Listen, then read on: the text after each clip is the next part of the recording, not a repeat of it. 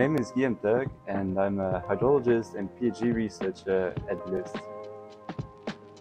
My research evolves around the hydrological cycle, the continuous circulation of water in the Earth-atmosphere system. The hydrological cycle is vulnerable to climate change. The change of the climate is expected to lead to substantial changes in the magnitude and the frequency of extreme events, such as floods or droughts. To predict and prepare for how water bodies such as rivers will react to climate change, we need robust tools. This is where my research comes in. I work on reconstructing the history of flowing waters.